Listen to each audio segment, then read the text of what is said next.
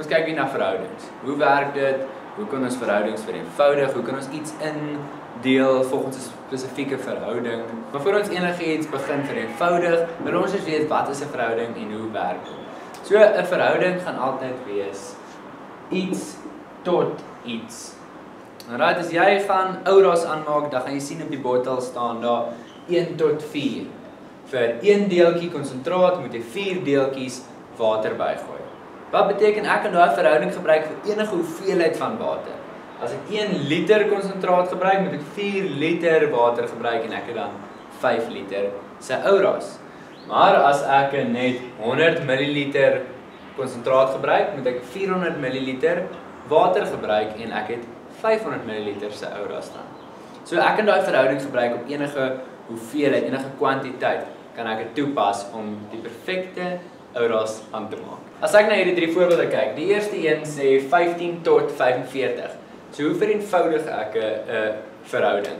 Presies dieselfde soos wat ek 'n breek sou vereenvoudig. As hier gestaan het 15 op 45, so ek dieselfde wou doen. Ek wil weet, wat kan ek in 15 indeel, wat ek ook in 45 kan indeel?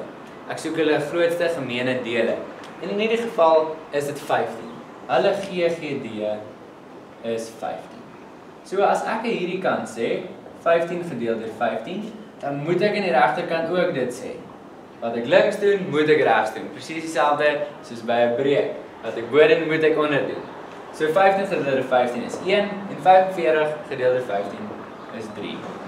Hierdie verhouding kan vereenvoudig word na 1 tot 3. My tweede verhouding sê deel 75 op in die verhouding 2 tot 3. Dit kan 'n woordsom wees. Hulle kan sê daar's 75 diere op die plaas en daar's vir elke 2 skape wat daar is daar 3 bokke. Hoeveel skape is daar en hoeveel bokke? So ek gaan nou 'n paar stappe volg. My eerste stap gaan wees om te kyk uit hoeveel dele bestaan hierdie verhouding. Aan my linkerkant het ek 2 dele en aan my regterkant het ek 3 dele. So hierso is altesaam 5 dele. Nou wil ek daai 5 dele, die totale hoeveelheid dele, wil ek vat en ek wil my totaal, my 75 diere, wil ek gaan deel deur 5. So as ek sê 75 gedeel deur 5, kry ek 15. So elke deeltjie is 15 groot, 15 diere. Nou hoeveel dele het ons gesê is daar by die skape? Die skape bestaan uit 2 dele. So ek vat die 2 dele van die skape, ek maal dit met die grootte van 'n enkele deeltjie en ek sien daar is 30 skape. Of ek vat die 3 dele van die bokke en ek maal dit met die grootte van 'n enkele deel en ek sien daar is 45 bokke. Nou om dit te toets gaan ek sê 30 skape plus 45 bokke, is dit 75 diere? Ja, dit is. My totaal klop, so ek weet ek het reg gewerk. My derde voorbeeld sê, daar's 'n verhouding 2 km tot 800 meter. En ek moet dit vereenvoudig tot in sy kleinste vorm. My eerste probleem is dat ek vergelyk nie hier appels met appels nie. Daar's kilometers en daar's meters. So ek wil of alles kilometers maak, of alles meters. In hierdie geval gaan ek maak alles meters. So ek gaan sê 2 km kan ek skryf as 2000 meter. En 800 is klaar as meter, so dis 100% fyn. Wat kan ek nou as 2800 se GGD kry? Soos wat ek in hierdie voorbeeld hier gesoek het, ek 'n GGD gesoek sodat ek links kan deel en regs kan deel. Wel, ek kan sien dat 400 gaan in 2000 in en ook in 800. So as ek aan my linkerkant deel deur 400 en ek deel aan my regterkant deur 400, kry ek 'n totaal van 2 regs, 5 links, 5 tot 2. 2 km tot 800 meter kan vereenvoudig tot 5 tot 2 en my verhouding is finaal klaar vereenvoudig. Hy kan glad nie eenvoudiger gaan nie, want niks deel in 5 en in 2 nie. Kom ons kyk na nog 'n voorbeeld en in hierdie voorbeeld is daar desimale in my verhouding. So 0 0,4 tot 0,18.